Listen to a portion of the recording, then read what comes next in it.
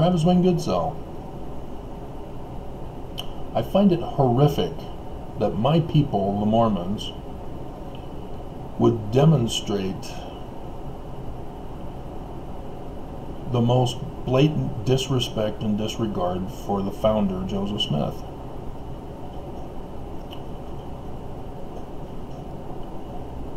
It makes no sense to me.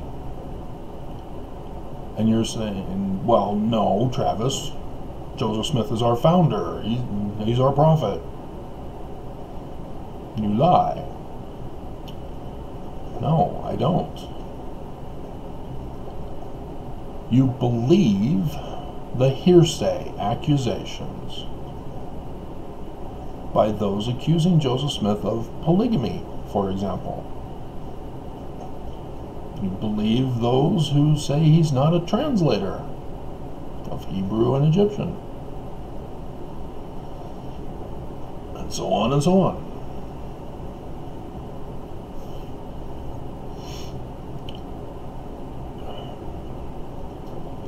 If Nelson,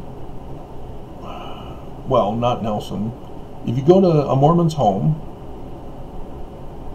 somebody you know and trust, and you found that they now had 2 extra wives,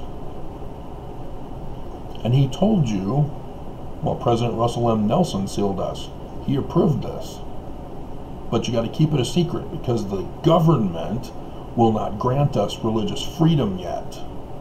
But the millennium is coming, and Nelson's preparing us. So keep it a secret. Don't tell anybody. Would you believe him? Would you believe that Nelson is secretly having Mormons practice polygamy in preparation for the millennium?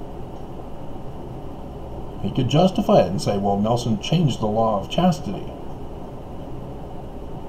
so that it now allows for polygamy. And we do it through the temple.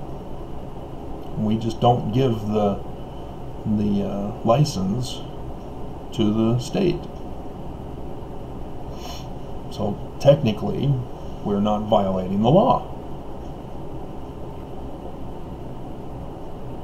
And other kinds of excuses to justify it. This is what Mormons are doing with Joseph. Believing the accusers of hearsay. Orange White, for example.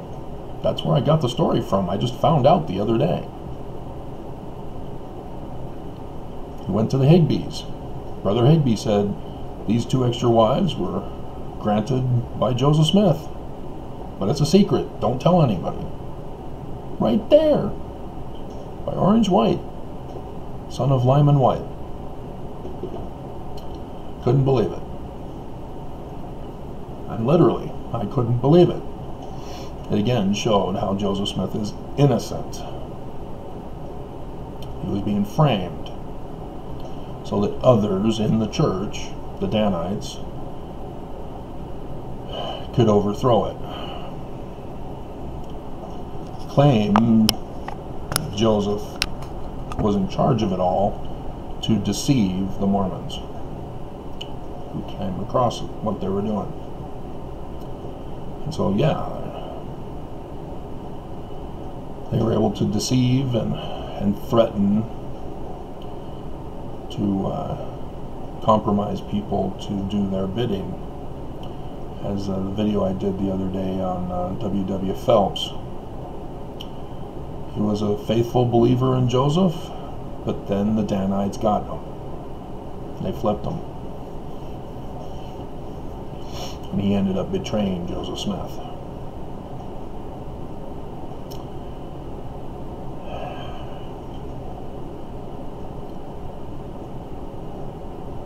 It's also disturbing that Mormons, by not having a sound foundation, a solid foundation to make sound arguments, to reason properly, think that they are justified in using fallacy arguments to defend the church. That kind of a thing shows a lack of intelligence, a lack of knowledge on the subject. You know, when critics of the church say, well, no, that is incorrect church history, or this is correct church history. There's no evil intent behind that. People found evidence. People exposed what was wrong, like I did yesterday. The Journal of Discourses says that Joseph Smith said something on the 2nd of June, 1839. And a Mormon did a video on it, and he's got 5,000 views, last I saw. So 5,000 Mormons are believing him because he shows right from the website, from the Journal of Discourses. So it must be true. And I did the video. And I went to the Joseph Smith papers. And it can't be true. Not only can't it be true, it's a blatant lie on the surface. Because that date, it says, was Tuesday. The date was Sunday that year.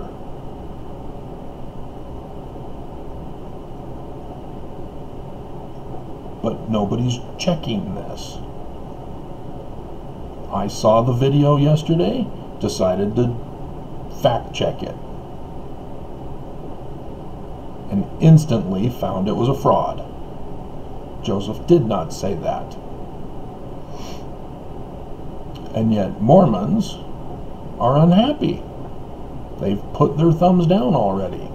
Nobody wants to watch the video even. Just a few people. Nobody wants to learn the truth. Everybody wants shock value. You know, they want to hear about the billionaire Mormon who says the church causes harm and wants his tithing back, but is not getting arrested as a terrorist like the other Mormon in Las Vegas, whose life is now destroyed because somebody accused him. It even is suspicious enough from the news report that somebody made a prank call claiming to be him, and that the police, in their torture interrogation, which is a violation of the Miranda rights, got him to confess to other things to justify their lies about him. And he confessed. So there is no trial. He does not go before a jury of his peers. And if he dares to plead not guilty, they've got his witness testimony, his own testimony against himself through torture. A life ruined because of the church and its corruption. But for Mormons to respond to critics by saying, you're stupid, you're lying, you're anti-Mormon, that doesn't convince us you're right. So, for example, Joseph Smith was arrested as a glass looker on 20th of March, 1826. Primary source document comes from the court. It's a fact. And so why would you claim that, oh, well, it's not confirmed? Citation is needed, see? Wikipedia says there's a citation needed. No author has come forward for a reference. All they have to do is put in the picture. It's all over the internet.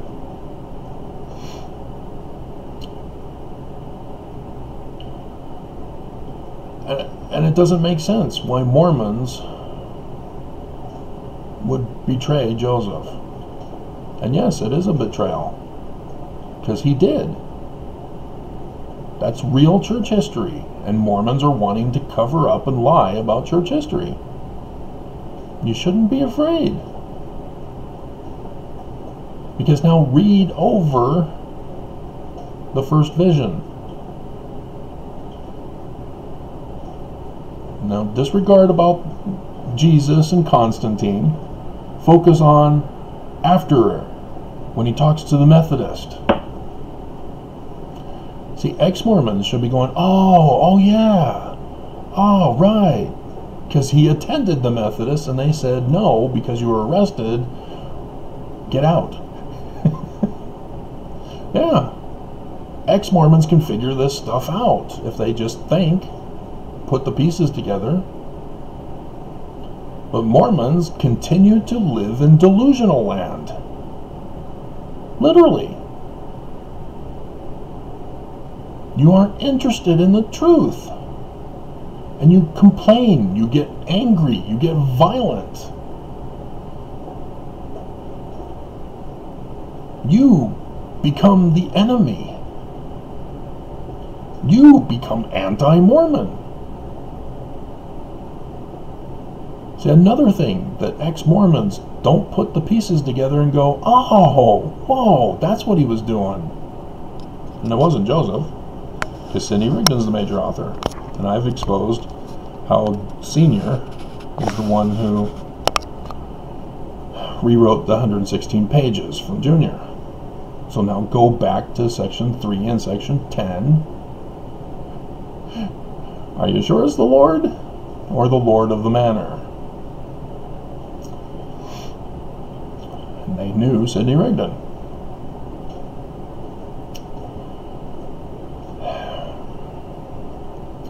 But the Book of Mormon was used by Brigham Young to justify his racism, to take away priesthood from blacks. Because he would quote from the Book of Mormon.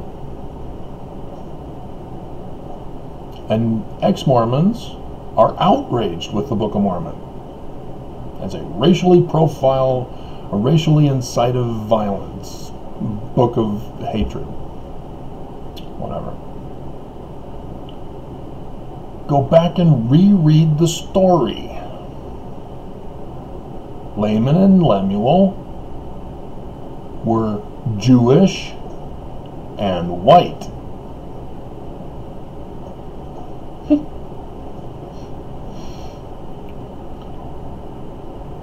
Which group of racially charged ethnicity hate blacks? Whites.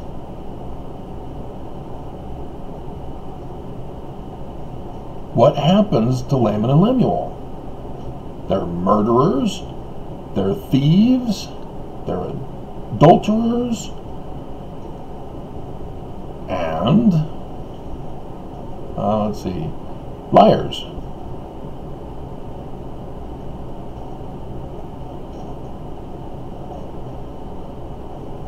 So when Nephi leaves, they're left to themselves. The righteous has left them to themselves. Then they turn black. White Jews turn black. What is the greatest phobia of white supremacy?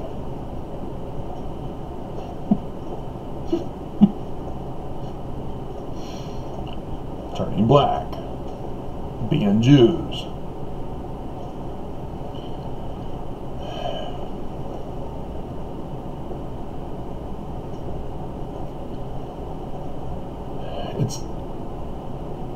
it's hilarious to read now, and yet sad at the same time, because it's not a racially charged book.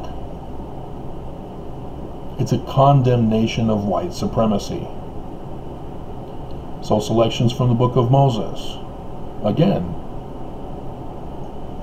coded to condemn white supremacy. Book of Abraham, doesn't even say it in Abraham, it's in Moses.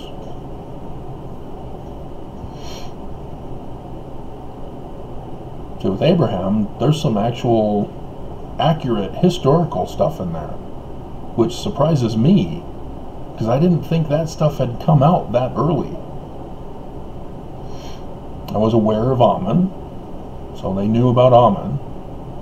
I mean, Isaiah already had it also, but there was some other stuff. But to know some of the other stuff that they claim in there, Canaanite blood, wow. That was just the other year when DNA scientists confirmed, yeah, DNA from Canaanites. Zawi Hawass was furious, demanded that the scientists cover it up and change it.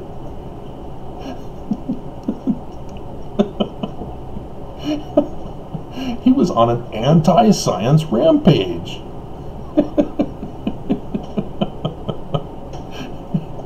Showing his racism. Science is not racist. People are when they demand science change to fit their narrative. Sort of like the Big Bang to fit the narrative of in the beginning. Creatio ex nihilo. As a Catholic priest, not Hubble. Hubble got the credit.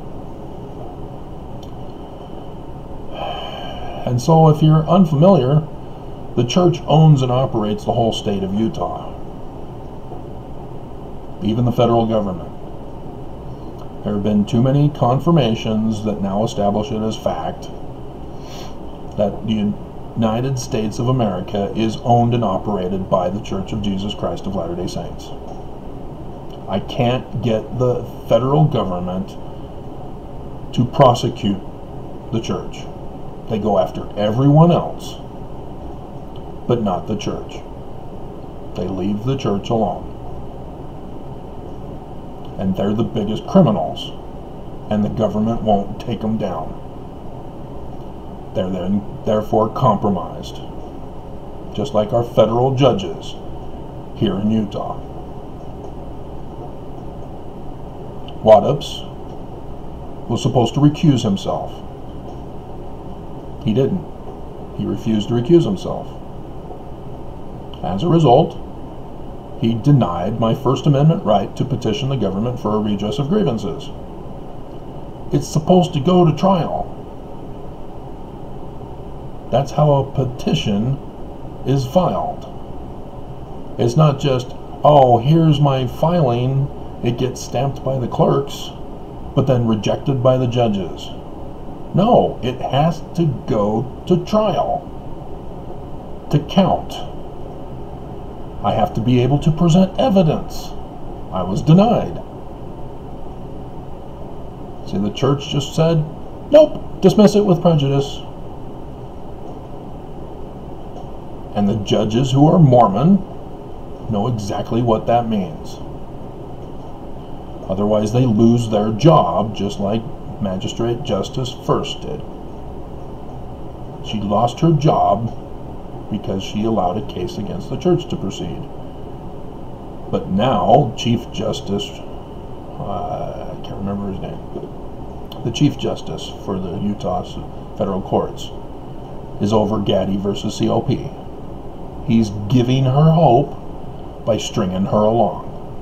But in the end, he'll refuse. Because even though he's ex-Mormon, he's still compromised. That's how he's in the chief judge chair. If he was anti-Mormon, yeah, he would be gone as a judge. He's in his job because he's compromised to the church. Too many facts, or too many confirmations establishing the fact.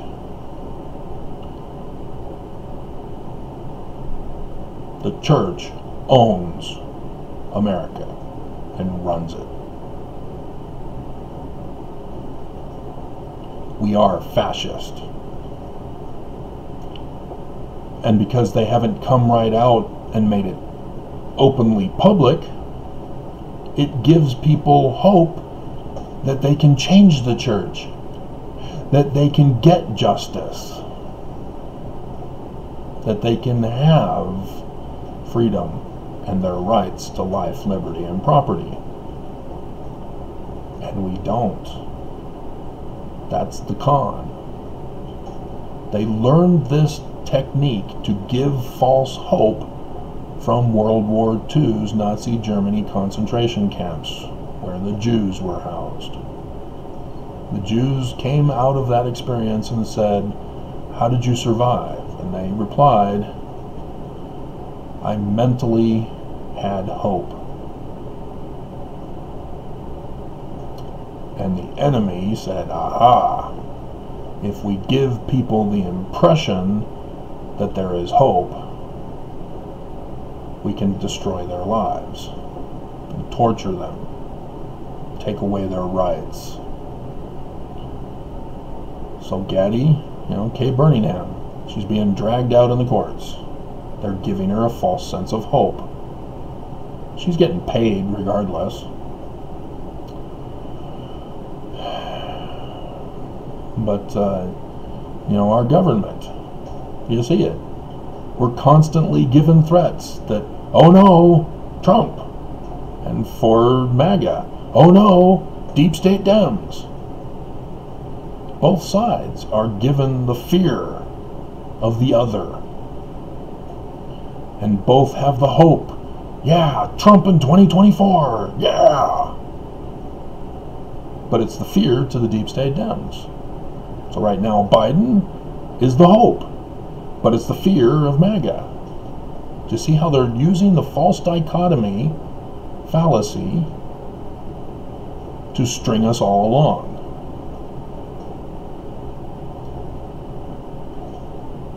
There's the thing. Oh, who might get $8,000 for stimulus? See if you apply. So you see if you qualify. I don't qualify. I'm not even going to follow that nonsense.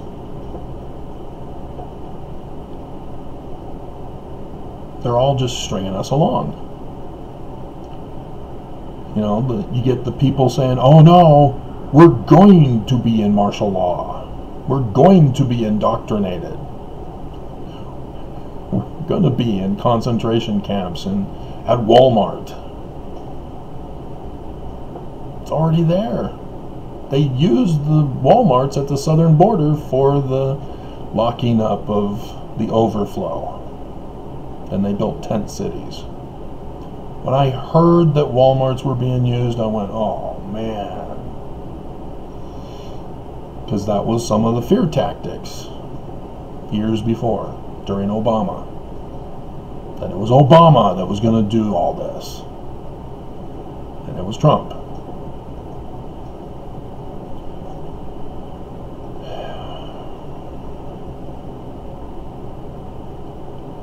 And so when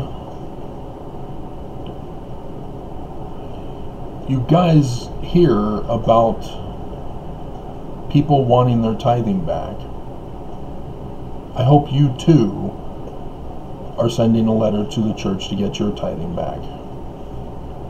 If you want their address, you can Google search it. It's available online for anybody to see.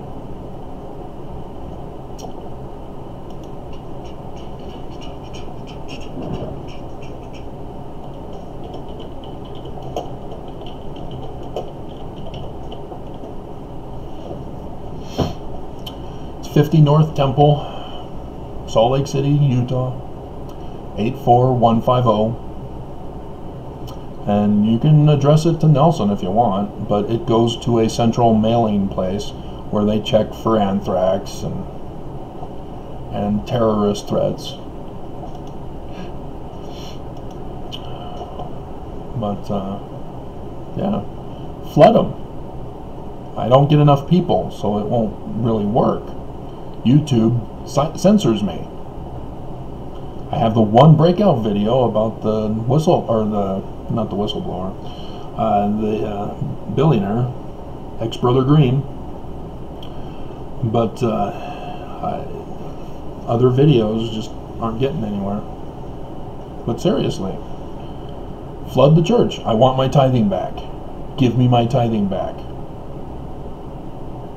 And if you want to have knowledge on the subject matter as to why, say you do not want your money being given to our enemy nations.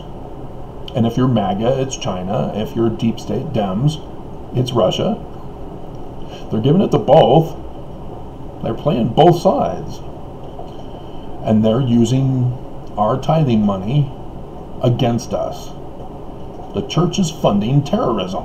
Literally. When Nelson gets up at conference and announces a temple, where does the temple come from? They purchased the land from where? Tithing. So a major city yet to be determined in Russia, they gave it to Putin. Putin approved it. And what's Putin doing with it? He approves the hacks, the ransomware attacks, the cyber terrorism, the shutting down of our power grid. He has to pay people to do that. And it's done with your tithing. Because the church made a deal with them. Gave them money from tithing. And so if you're MAGA, Shanghai! Yeah, not only did he get your your tithing to China, but he conned Americans out of their taxes.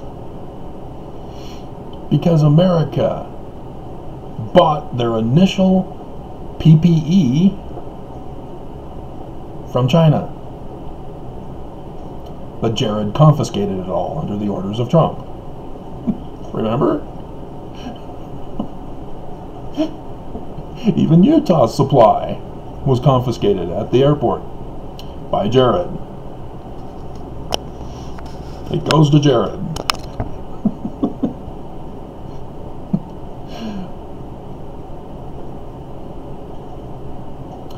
The church is the biggest con artist in the world.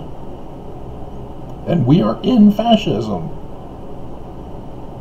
But they deceive us into thinking we have a hope that America will stand strong. That's why there is no justice in America. That's why blacks are getting shot in the back when they're unarmed with their families and their kids. We are in neo-Nazi Germany in America. But they want to give you hope, a false hope.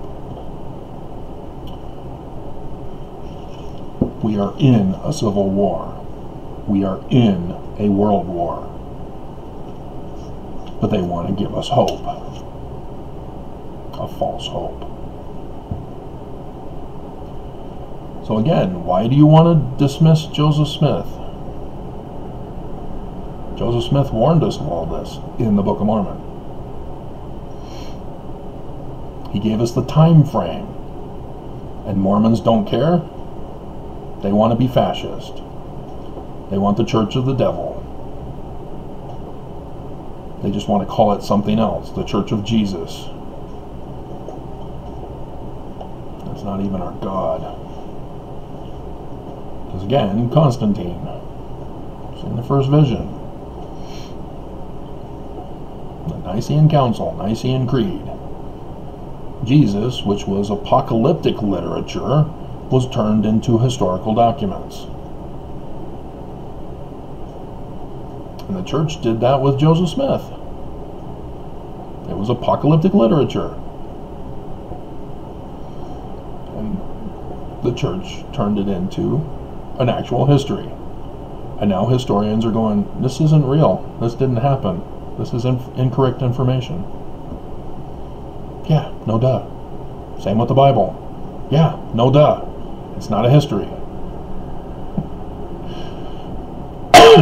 But apparently, those in charge are able to deceive people and lie. And people are dumb enough to follow them and believe it. And be turned into weapons by them. Because Mormons, being incited to hate and violence against those of us who say, no, this is the truth, have been incited by the prophets to be the enemies of mankind. You become like a sociopath, psychopath. You become like Laman and Lemuel.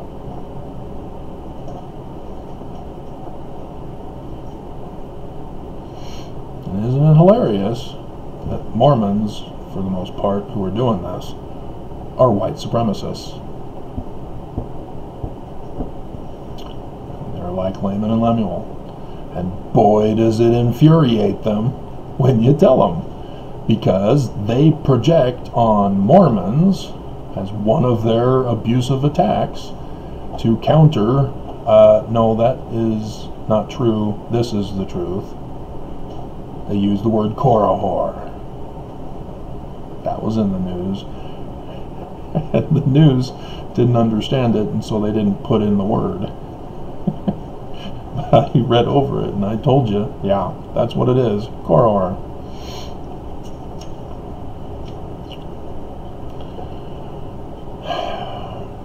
And so how do we have hope? We need a rebellion force. Star Wars, obviously. But the Empire will crush it, just like they did Black Lives Matter Utah. They protested along with the nation, and just like with the nation, Utahs got squashed. They were labeled as terrorists, and they were further brutalized by the police to silence the voices, to perpetuate the abuse. You have no rights. No right to life, liberty, or property. You cannot sue the church. You will be deemed a terrorist if you dare go up against the church. You will be destroyed if you go up against the church.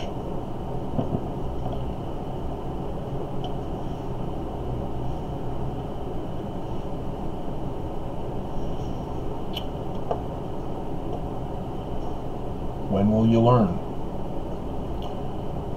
When will ex-Mormons learn? You have all these different groups, and they're not working. It took a billionaire to get the news out to the world, but still, he's not following up on it. This is his moment to destroy the church. He said they cause harm, and he's not replying to the news. The news want to know more about this, and he's not doing it. He's failing us, just like James Huntsman did by calling tithing a donation. Dear God.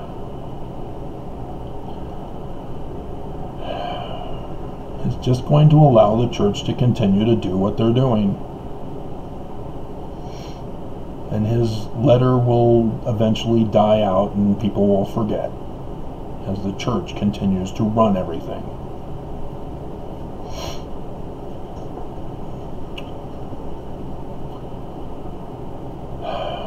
But yeah, the church isn't going to change. They're just going to put off the hope, the false hope, that they're working on not being racist anymore, that they're working on not being sexist anymore, that they're working on not being bigoted anymore, that they're working on taking care of the poor. No, none of that. If you have to work on it and you're in direct communication with Jesus, you're saying Jesus allows it.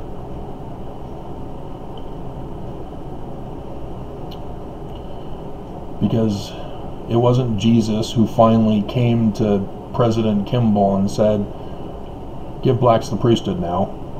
Their time is over.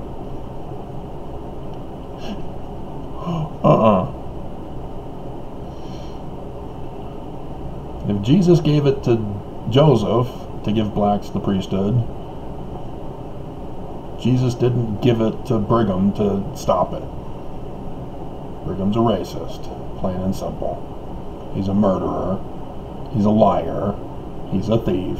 He's an adulterer. He's a white supremacist. He was not listening to Jesus. He was not listening to any other God other than the one who encourages such things. Lucifer. And he uses the sign of Lucifer. And it's blatant, and it's obvious, and Mormons reject it. Nope, it's not true. Nope, not there. I had my wedding photos, guys. It's there. My Relief Society president took the photos and told us. I made sure to get the whole door in because other people usually don't get the whole door in. I made sure to get the whole door in. Oh, okay. Oh, hey, the keystone has something carved in stone on it. So yeah, I never knew before until, and so yeah, it's just, what's it going to take, Mormons, for you to be good? Because you're not. You're acting just like the Great and Abominable Church.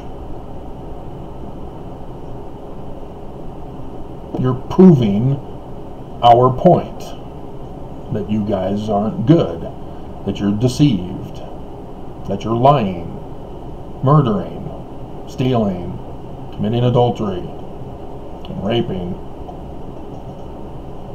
You guys are proving it.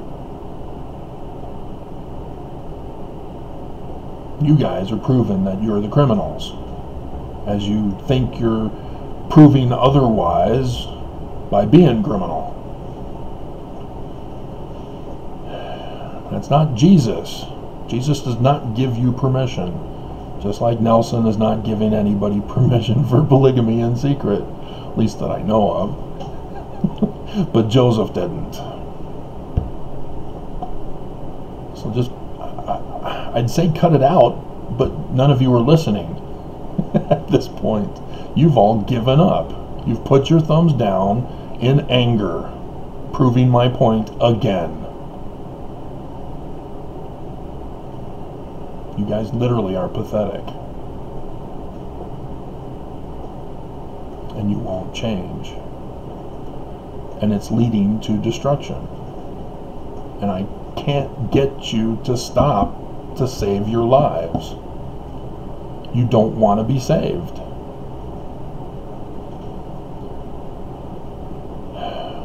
Defending the church is more important than being a good person to you. And that's sad.